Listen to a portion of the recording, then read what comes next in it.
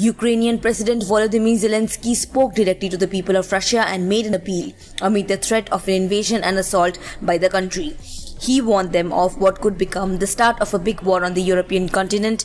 In a video address, Zelensky told the people that the Kremlin had approved the movement of nearly 200,000 forces into the border area. In his address, Zelensky is heard addressing the people of Russia in the language Russian. He said, and I quote, "The whole world is saying this can happen any day now.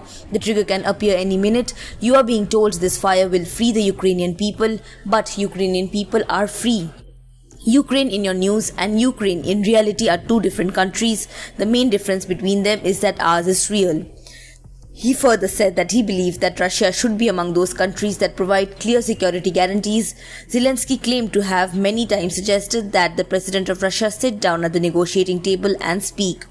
Rejecting accusations that Ukrainians were neo-Nazis and hated Russian culture, he said, and I again quote, "You are being told we are Nazis. How can a nation that gave 8 million lives to combat Nazism support it? How can I be a Nazi? Tell my grandpa about that. You are being told we hate the Russian culture. How can someone hate culture?